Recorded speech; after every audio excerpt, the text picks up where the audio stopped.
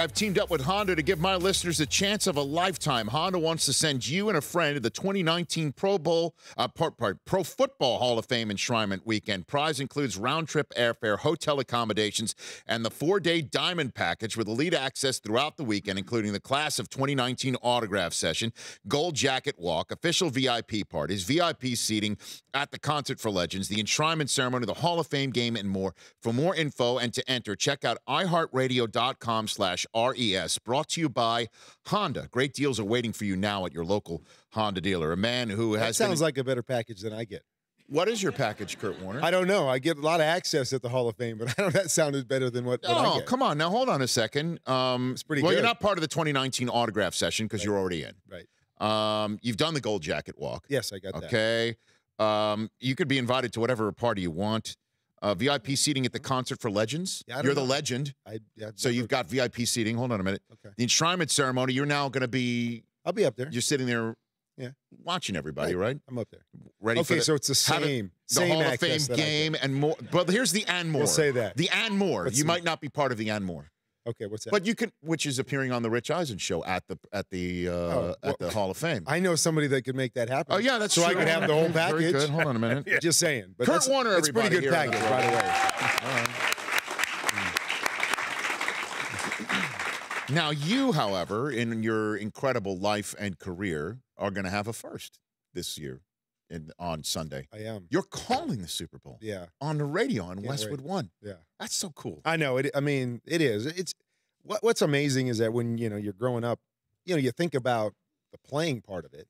But the amazing thing for me is that not only did it turn into an unbelievable career on the field, but this game has presented me with tremendous opportunities off the field, afterwards, whether it's our show that we're doing together or traveling around calling games or, now being able to call a Super Bowl.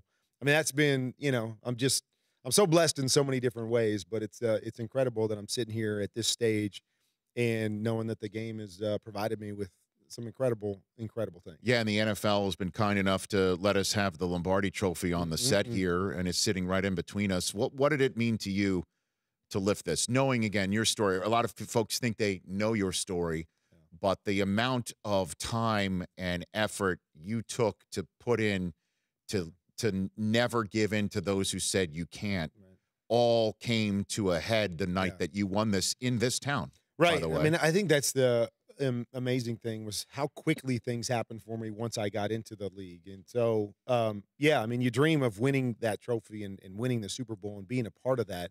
But for me, it was so much more because it happened so quickly. And it was that first year that I was starting and to go on to win the Super Bowl.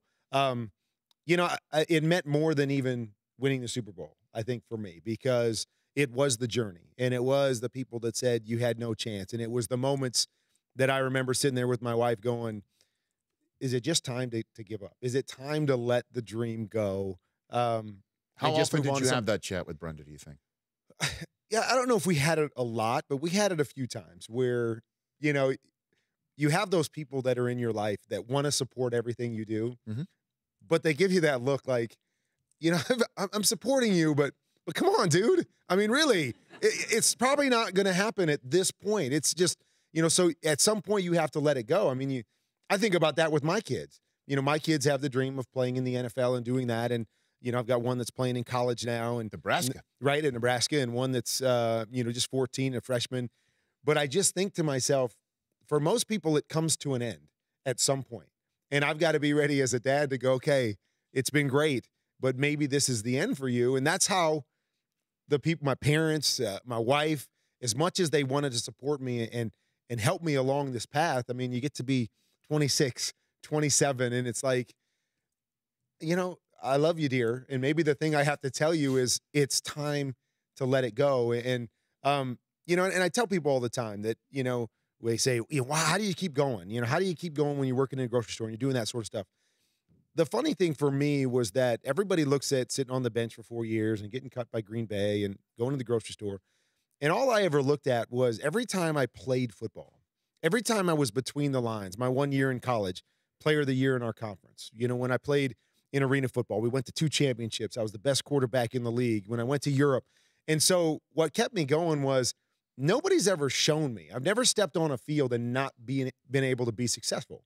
And so I think that's what would have just killed me, is had I walked away, never given the opportunity to succeed. I didn't want to be that guy that was 47 years old sitting on the couch going, man, if I would have just got the opportunity, I could have done it. So that's what kept me going, was just I need that one legitimate chance to prove I can play, and thank goodness it came from the St. Louis Rams. Yeah, and then came the opportunity to play in this game again here in this town in Atlanta. Right. What was it like for you that week? I never asked you this. Where again, maybe doubts could have creeped in again. There's a lot of time between arrival and kickoff. Right. I mean, what was it like for you that week, knowing that the opportunity to cap it all off was right there? The interesting thing is, at that time, there was no week in between. That's right. So it was bang right into Super Bowl. So you really didn't have a week to think about it. And so that bruiser against Tampa, right? Exactly. Happened on Sunday, right? And you turn around. And were you in Atlanta by Monday? I can't remember if we left on Monday, because I think they had preparations the week before, like, if we win this game, here's what we've got, and here's what we're going to do, and here's when we're leaving, and all that stuff. So I do believe we left on Monday. But the one blessing of that was you just hand over all the hotels and tickets and everything to your wife, and hey, you guys take care of this. But the other crazy thing about that week was, at that time, they gave out all the awards, for the season the week leading up to Super Bowl. Right. And so what I remember is that it was practice, and then it was media, and then I had to be whisked over to some banquet, and I got like the MVP award. And so there was so much going on that week that I was completely exhausted when the game came. I remember thinking to myself, can we just get this game over? I mean, this is the biggest game of my life, and I'm thinking, can we just get this game over with so I can relax? So it had worn me out throughout the week, and it was disappointing, because obviously you want to enjoy it, and you enjoy the moment, you enjoy the 3 hours. But as I went back to the other Super Bowls later on, I was able to take more of a deep breath and have a perspective on enjoying the moment that I'm in, because they are so rare. But that first one was really crazy, and I was worn out. I was tired, because I just didn't know how to handle it all, being that everything happened so fast. Well, Kurt Warner here on the Rich Eisen Show. Of that story, some things that would definitely not happen again. One is no bye week. That will never happen again. Right. We will always have a bye week in between. Yep. Certainly now that they're playing the Pro Bowl in between, and now we also know, in terms of, for sure, bodies and rest and health and just the week off is a must-have. Mm-hmm. The fact that you were taken to a banquet during Super Bowl week as the quarterback of a team. Right.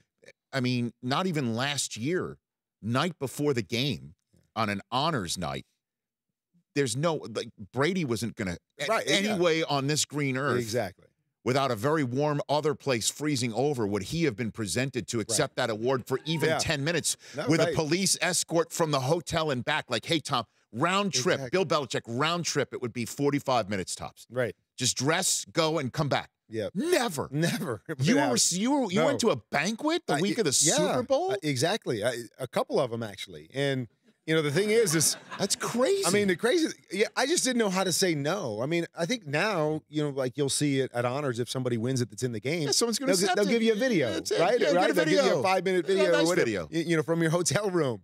But I mean, at that point, I didn't know how to tell anybody no. It was like, oh, somebody wants to, okay, great. But for meals, like, no problem, go. I mean, because I guess you don't even. I don't remember what he said. I just know somebody grabbed me, and I do remember there was some police escorts. They took us to some great fast food restaurants, and I got some nice orange slushies and stuff along the way. There you go. So that was the highlight in between all those trips. But yeah, it was a crazy week. Yeah. And now it's amazing. Here we are back in Atlanta. Yeah. Who's back in the game? The Rams. Now they're in Los Angeles. Right. Who are they getting to face? Brady, who obviously won his first at your expense, unfortunately. Yeah. And here we are again. What are the odds, Brockman? I know you're the gambler amongst us here, and you've got now 2 NFL network people for whom we are not allowed. That's true. That's true. Is there a way to put hard-earned American dollars on the possibility of the Rams winning this game when the Patriots attempt to win it ends on the 1-yard line? Is there something that could possibly be to put your money down? Yeah, you could probably float that prop bet out somewhere and see who bites. Or what about a 24-year-old quarterback winning on a last-second kick, the last play of the game. There's another one, too. What would be the odds of that? I mean, Brady was 24 when he beat us. And now here's and Goff. Goff is 24, and now they win on a kick, it was the first game in Super Bowl history to end on a kick, the last play of the game. So, come on. Yeah. Get to work. Look into it. man. Get to work. What are you doing over We got there? a lot of stuff going on here. By the way, that's one storyline we have yet to even think of in terms of a parallel. Right. And Goff's went from Cal. Vince Ferragamo was the last Los Angeles Ram quarterback in this game, went to Cal. Okay. They're wearing the same sort of heaven can wait Warren Beatty type throwback uniform. Right. I think they're wearing those. That Super Bowl year was the last year we wore those uniforms. Are you serious? Well, not against the Patriots. I'm the one in Atlanta. And then we changed to be more St. Louis-y. Well, yeah, your own to thing. have our own colors at that point. So that was. What do you think of this Super game, Bowl Kurt? Let's break it down. What do you got for me on this front? Well, you know me. I could give you 8 million different things. Okay, I mean, then, I tell you what. I could then sit here and say, "What's the one key?" Knowing that there's 10, but I mean, I'm excited about this game. I mean, Brady against the pass rushers of the Rams. I think that's fascinating because anytime you want to beat Brady, you have to get pressure on him. If you're not going to get pressure on him, it's going to be a long day. And not to scheme your way to him. 4 sets of hands in the dirt, maybe certainly pushing up the middle. Right. That's the key. Well, yeah, a push up the middle. If Now, you can scheme different things to get that push, but you're right. I mean, but that's the key, right? Is we got Sue and Donald up the middle. I mean, the two big guns for the Rams are up the middle, and that is the key because Brady's not going to beat you by escaping the pocket like a Patrick Mahomes. He doesn't want to go out of the pocket. So that is the key. So I'm fascinated by that side of it. The other side, with the Patriots, they're so good at scheming. What do you scheme to take away? I mean, are they going to take away the run game and allow opportunities down the field in the big plays? But I'll tell you what, Rich, when I watch the Rams offense, I'm interested to see if the Patriots do the exact same thing they did to us in that game 17 years ago. Beat the crap out of the running back. Well, but the running back here is not as prevalent in the passing game. But beat the heck out of the wide receivers if they can. Is get physical with 2 smaller type wide receivers on the outside that they like to stretch the field and get down the field with them. Are they going to beat them up? Are they going to grab them? Are they going to get physical? Stephon Gilmore, he's a physical corner. When you watched them against the Chiefs, that's what they did is these guys are fast. We got to slow them down early and we got to create pressure. And I'm interested to see if they go the same sort of route against the Rams this time that they did to start this whole thing. So what does McVay do to counter? Because this is the thing that I'm very much looking forward to seeing these two guys. Right. The modern day Lombardi against somebody who in the first hour, Steve Smith says, has an opportunity at age 33, freshly 33, making this Super Bowl and obviously having an impact on the league to the point of other hires. And we're seeing similar formations being put together. He thinks that McVay could have a similar Belichick-type impact based on the way that this young career has started. What do you think about that's the response?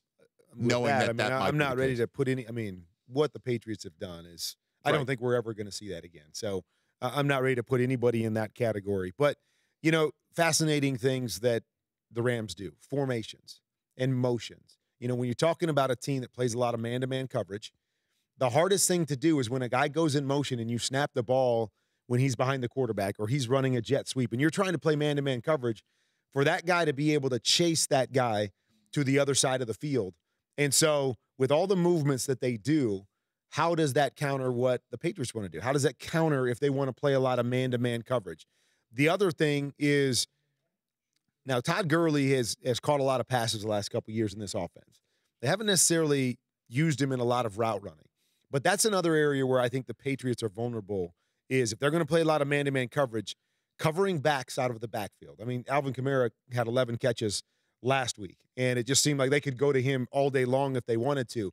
Will there be something in this game plan from Sean McVay using Todd Gurley, and I know there's a lot of questions, using Todd Gurley in the passing game in a different way, try to stretch the field or get some matchups on a high tower or one of those linebackers that we haven't seen before? And so those are some things that I'm looking at because, it's fascinating of how the Patriots like to play and how I can see them attacking this, Sean McVay type offense, but some of the counters that that Sean might come up with. A few minutes left here with Kurt Warner. Pound the table for Isaac Bruce, whose name we might hear Saturday night to join you in Canton.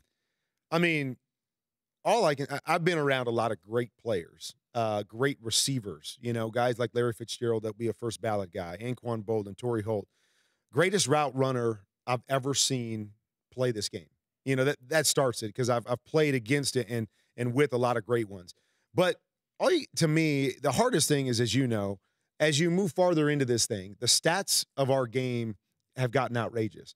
But when Isaac Bruce retired, he was only the second receiver that had reached 15,000 yards in his career. I mean, only him and Jerry Rice when he retired. At that stage, now, I mean, there's still only, I think, 5 guys that have done that. And so I think he's gotten overshadowed by some of these guys that were on individual teams. But what I think we have to remember is how great Isaac was before the Greatest Show on Turf, because we put everything together with the Greatest Show on Turf, and what he gave up, still being a great receiver. But I mean, we had Marshall, and we had Torrey, and we had we had Oz, and we had all these guys that he had to share the ball with. Had that guy been on a team where he was the main guy his whole career, I think we're talking about a guy that's right there with Jerry Rice in terms of yards and what he accomplished. I just think that gets overshadowed a little bit because it was an unselfish team where everybody got touches, but he still ranks, top 15 in catches, still ranks top 5 in yards. It's time to get that guy in. And then you could go beyond that and off. I mean, I think of Hall of Fame, and I don't just think of numbers. I don't just think of stats. I think of how you carry yourself, what you meant to an organization and what you meant to the league. And there's nobody that carried themselves better than Isaac Bruce, that represented this league better than him. You couple that with the stats, I think he should be a slam dunk to be in the Hall of Fame. Well, we'll find out on honors on Saturday night, and obviously we'll talk about it on game day morning on our pregame show that starts at 9 a.m. Eastern time. Includes a lot of this X's and O's chat. And are you aware of the piece that I'm shooting on Saturday to air on Sunday? I am not. I Okay. don't think I'm aware of it. I am going to start promoting my run at the Combine. Okay. Run Rich Run on behalf of St. Jude. I'm going to run at the NFL Super Bowl Experience. You are going to run? I am on Saturday. On Saturday. I thought you just unveiled that one time. I do, but I have to make an exception this time because the person who I'm running either with or hopefully not against is Usain Bolt. Well, wow. I mean, don't clap yet. Yeah. I don't know what you guys are clapping for. It's going to be a long day Sunday when we watch that video.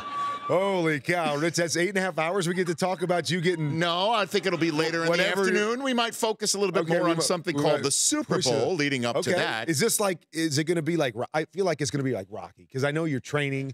Are we going to have, like, you out in the rain, in the snow, and chasing the rooster? Yeah, and I mean, is it going to be a whole thing, and then we get to the race, and they don't show us the end of the race until... Hitting frozen meat hung on the hook? Yeah. I mean, I know you've been training for it this year, so we need to see training video. If nothing else, you better get that ready for the Combine. No, I'm doing it. I don't know if you've noticed, but I mean, I did. Sorry, I didn't notice. I did, but I will notice if you beat Usain Bolt. I don't know. I will notice that on Sunday. I don't expect to beat him. I don't know. I don't know what to expect. Right, but it's set up. He's more of a 100, 200 guy. I know. So, I mean, in 40, you might be able to get him in 40. Oh, yeah, I'll get him in 40. Yeah. He's a slow starter. Exactly. And as you know, I have short bursts. Right. Speed. That's exactly. Early speed. Quick speed. I've got bursts. They're very short. But Kurt loves when I try physical challenges on live television. You really love that. I cannot wait for that video. I can't wait till Sunday. I mean, I'm even more excited. I mean, I was thinking to myself, 8.5 hours, then I got to call the game for 3.5 hours. Yeah, what are you going to do? It's going to be a long day, but that will help break it up and will give me a little extra energy. I'm looking forward to that. At Kurt13 Warner on both Twitter and Instagram. Love you, Kurt. Thanks for coming here. You bet, buddy. Kurt Warner here on The Rich Eisen Show. The Rich Eisen Show, weekdays at noon Eastern on Audience.